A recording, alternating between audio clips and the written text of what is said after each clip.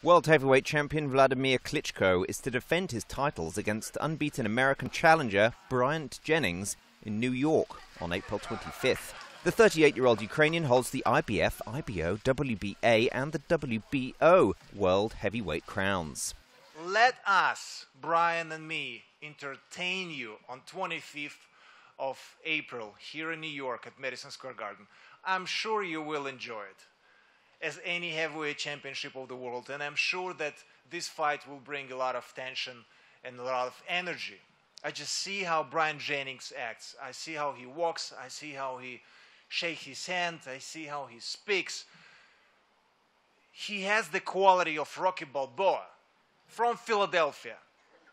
He made it at this stage where he's sitting right now, and he's not realizing this is one of the highlights, or maybe you're realizing this is one of the highlights of your life to be at the station where you're at. And I want to congratulate you with that. And definitely paying a lot of respect to what you've done.